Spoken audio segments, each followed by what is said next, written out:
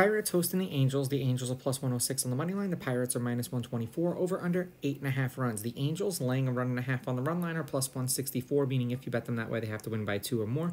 And the Pirates getting a run and a half on the run line are minus 200, meaning if you bet them that way and they win this game outright, you win. They lose by 1, you win. They played today, and the Pirates won 4-1. Neither of these pitchers pitched against the opposing team either last season or this season. The weather for tomorrow's game is supposed to be 79 degrees with 8-mile-an-hour winds blowing from the right to the left and a 35% chance of rain. Head-to-head, they're 5-5 against each other. The home team's on a 2-game winning streak. The home team is 5-5. The favorites won the last 2, but the underdog is 6-4 on the money line. The underdog getting a run and a half on the run line is 6-4. There have been 2 one-run games in their last 10. The over is 8-2, and the over 8.5 is 8-2.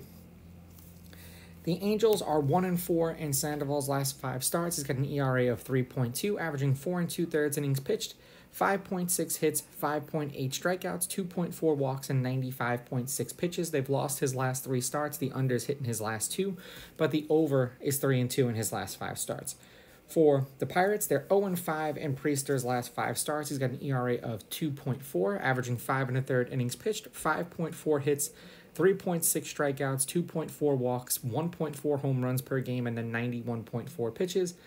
And the under is hitting his last 2 starts, and the under is 3-2 in his last 5 starts.